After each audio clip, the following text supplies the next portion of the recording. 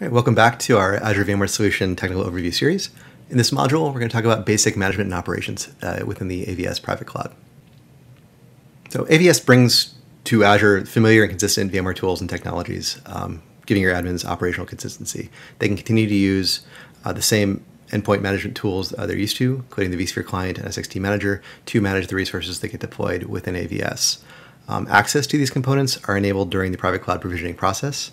Once the private cloud has been provisioned, there will be a configuration pane where you can access the URL and cloud admin credentials for vSphere and admin credentials for NSXT, all right through the Azure GUI. We also integrate the private cloud with the Azure Portal, so we can surface some things through the portal directly.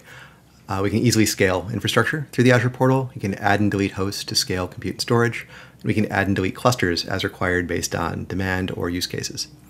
We can perform common administrative tasks that require elevated privileges through a collection of PowerShell commandlets surfaced in the Azure Portal as run commands. We can use those to manage external identity sources, manage users and groups for that cloud admin role, edit and apply storage policies, and set up and configure some third-party software packages. We also have placement policies. We can create and manage DRS rules, including VM to VM affinity and anti-affinity, and VM to host affinity and anti-affinity rules, all through the Azure Portal. Your on-premises and cloud environments may have their own identity management providers in different domains. By default, the private cloud will be provisioned with a cloud admin user and role, and that is the highest level of privileges available to the end user.